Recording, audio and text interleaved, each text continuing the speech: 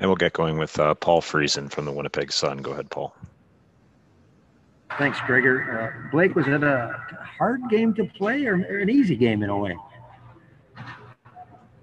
No, I think, for our team, we're coming off a nice win and kind of a good feeling, and just trying to keep that good feeling going in our room. We have a lot to look forward to and a lot to be excited about. So, I think there's just a lot of excitement, in our room and around our team to obviously keep moving forward. But any chance you get to play with a good locker room and good vibe going makes it for a more enjoyable night. We'll go next to Jeff Hamilton from the Winnipeg Free Press. Go ahead, Jeff. Thanks, Gregor. Hey Blake. As you mentioned, keep that good feeling rolling. How important was it to get that win here in the last game? I know it doesn't affect the standings, but just to have that feeling going into the playoffs. I mean, realistically, not that important, but it's certainly nice to do. It's certainly nice to have some carryover, from the things that we've been working on and the things we're trying to build on going into the playoffs. And,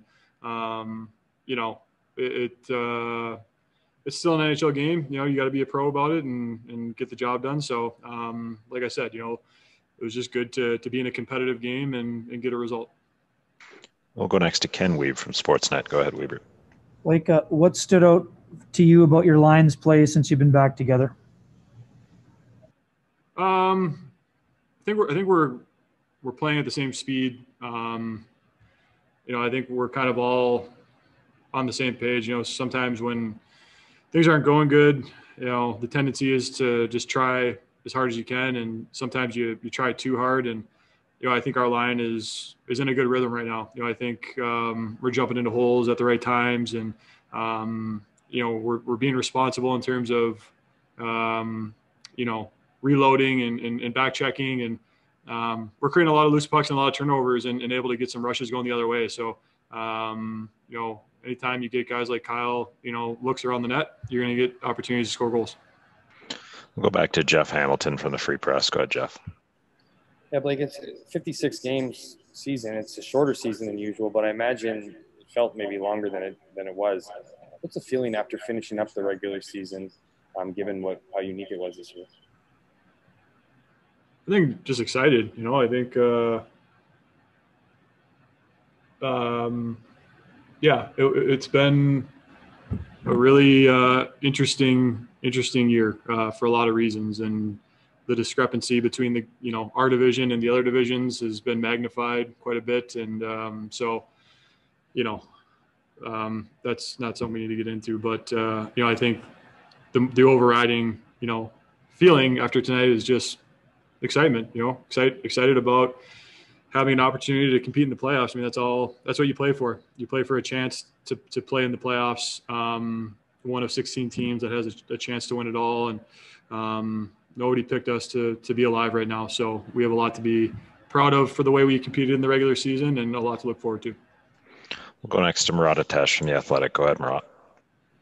Thanks, Gregor. Hi, Blake. Certainly the focus will be on the team, but your May, has been extremely productive. I think that's up to 10 points in 7 games, if I've got that right. Do you feel like you're peaking at the right time? And how's that feeling for you? Yeah, I told you guys, when I came back from the injury, I feel healthy. So feel good going into the playoffs, and obviously playing with Mark and Kyle, there's a lot there to be excited about. And I think we like the way our game's going into the playoffs, and just look to keep it going. And final question to Ken Weeb from Sportsnet. Go ahead, Weaver. Like, what's going to take to beat the Oilers? Yeah, I mean, we got to tackle that obviously in the next handful of days. I don't have the answer for you today, but we definitely have a lot of respect for their team and the season they've had, and they present some unique challenges, and it's going to be a competitive series, so it's one we're definitely looking forward to. Thanks very much.